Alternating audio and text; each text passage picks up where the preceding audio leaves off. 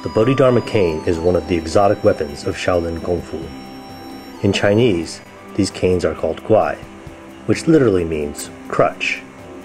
It is a folk weapon, not a military one, so they are not formalized like many other Kung Fu weapons.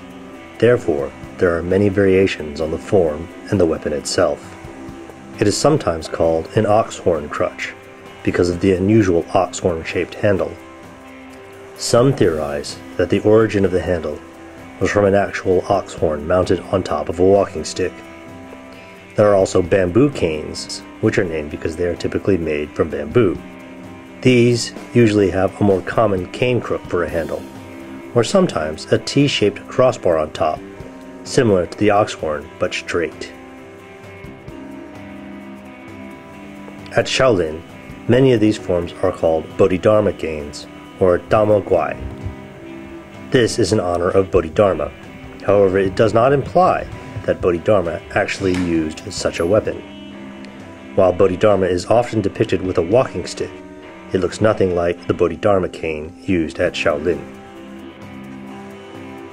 The form shown on this DVD is actually called plum flower crutch because it uses a lot of circular spins, like the petals on a plum flower. The Bodhidharma plum flower cane is demonstrated in its entirety by Shaolin monk Shi Yantuo.